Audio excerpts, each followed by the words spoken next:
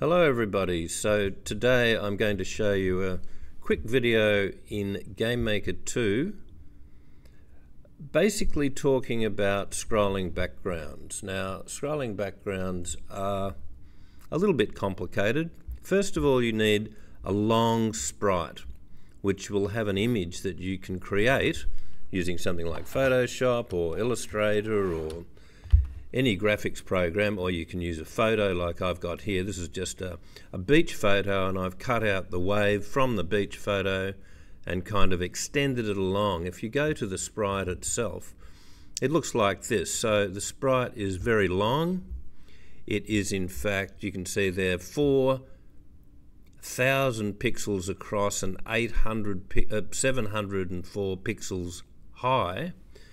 When I bring it in as a background here, you can see there's sprite 0, which is the same sprite, and we have to make the background move.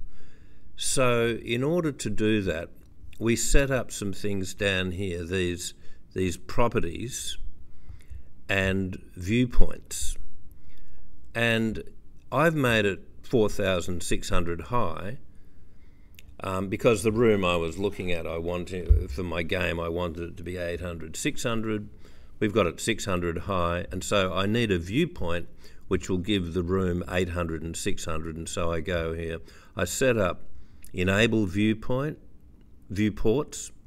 and cameras, and I then make it 800 wide, 600 high. I make it follow an object. You can change these settings, these horizontal borders around the object, and I'm making the object move at a horizontal speed, and I'm also making the background move, as you'll see down here. So you can see you've got a number of viewports when you go. This is viewport 0, and room settings 4,600, viewport 0,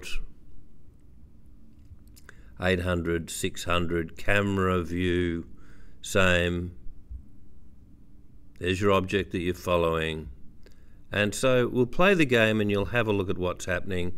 I've got the width of the camera, the properties there, viewport 1, we're not using. It's not visible, so we can just shut that off, and viewport 2 as well. So we're only using viewport 0.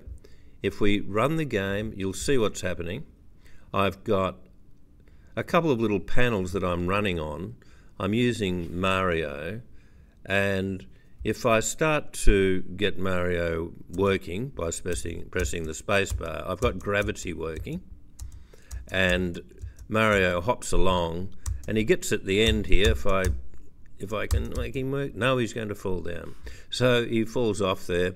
I can make him go backwards there. I'll play it again. I'll go forwards and backwards this time. Then I'll show you what I've done with Mario to get him working.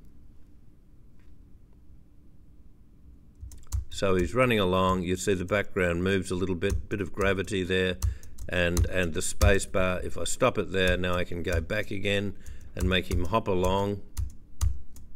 Now you can change these gravity settings. I'll show you what they are. Obviously, if he falls down between two of these objects, game's over.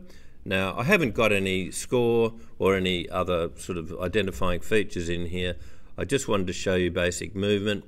So the right key just makes him jump to point, sets an instant scale of negative or positive so that he kind of jumps around, pointing in a particular direction.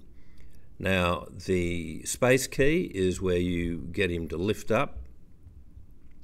So here's where you've got jump to point, y minus 2, gravity force 7.7, friction 0.6, set a vertical speed of minus 2, and that is the speed up against gravity. If you're not pressing the space bar, you'll fall down, so that you can see that there's an assignment of gravity there.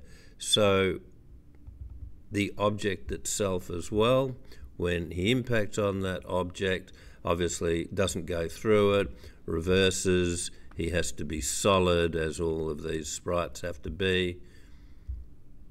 And you can see there that when you hit the space bar, that starts off the gravity. You could have done that in a create movement. In any case, thank you for watching another Computing with Dr. D video. I hope this helps you develop your own platform games. Obviously, there's a lot more complexity that you have to add to your platform games, but I hope that these settings down here to the left help you in laying out your viewpoints and camera positions and the movement of your viewpoints and the movement of the background as well. I'm not sure if I showed you that, but the horizontal speed of the background there is -4 with an animation speed of 15. So good luck with your programming.